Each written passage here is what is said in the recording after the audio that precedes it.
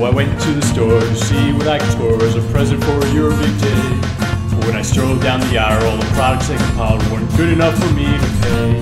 There were video games, computer graphics, insane, but that would be a good idea. You're a busy guy with such limited time, wasted hours is what I fear. There was a fancy watch, only the best of course, but buying it would be a crime.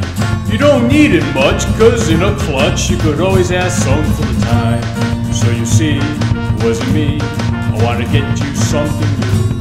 But understand, despite my plans, none of these presents are worthy of you. So I looked near and far, even thought about a car, pictured you in a mean machine. But on second thought, if a car I bought, you pay high for the gasoline.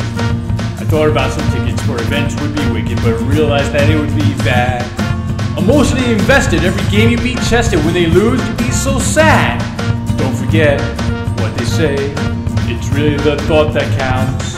I looked around and thought of you, I would paid any amount. Anyways, it's your day, you had the tip top of my list.